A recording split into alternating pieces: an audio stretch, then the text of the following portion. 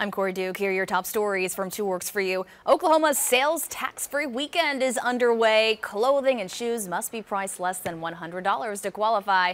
But school supplies, purses, wallets, jewelry, even some backpacks are not included in tax-free weekend.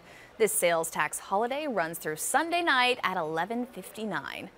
And Bixby Public Schools is cracking down on electronic cigarettes this year. Over the next few weeks, signs will go up across campus, reminding students that the school is a tobacco-free zone. They're also looking to add sensors in bathrooms where high schoolers are often caught vaping. There will be tougher discipline as well. And the State Department of Education is working with Broken Arrow Public Schools following a ransomware attack. Officials with BA schools say they will not pay any ransom. Instead, they've contacted the FBI. District officials say they're not aware of any student information being leaked.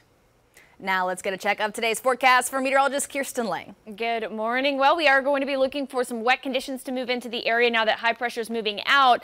And so today, scattered showers off and on throughout the morning and into the afternoon and evening. We'll be looking at anywhere from possibly 2 to 4 inches of some rainfall possible. Also, marginal risk for potentially seeing a few embedded severe thunderstorms. If they become severe, it's going to be wind really is the main threat with that. Again, those showers pick back up tonight heading into Saturday. So we may be seeing anywhere from 2 to 4 inches, about 2.5 inches possible here in the Tulsa area. So we're under flash flood watch across the area until Saturday night.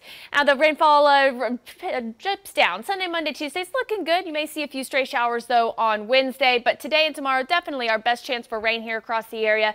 Temperatures will stay a little bit cooler as well. We'll be in the 80s through Sunday. Corey? Thanks for tuning in to this digital news update. Keep checking back for updates throughout the day. I'm Corey Duke. 2 Works for You.